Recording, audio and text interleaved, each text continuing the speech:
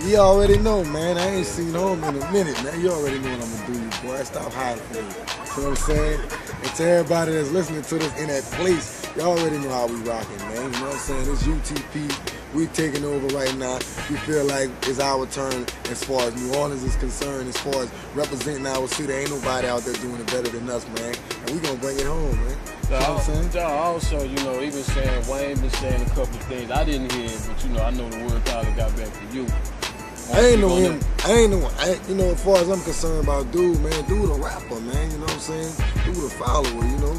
What kind of man go on TV and kiss another man? You know what I'm saying? There's a lot of questions that he got to answer himself before he come out there and say anything about a man. First of all, I don't look at him as a man because he always saying daddy, daddy, this, daddy, that. And he know and I know that ain't his daddy. You know what I'm saying? So, you know, he representing wrong from day one. You know what I mean? Ooh, dog. So real is real, man. Real is real. And he don't never go to Holly Grove, man.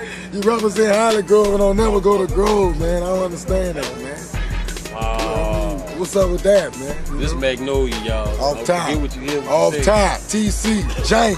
Don't play no games.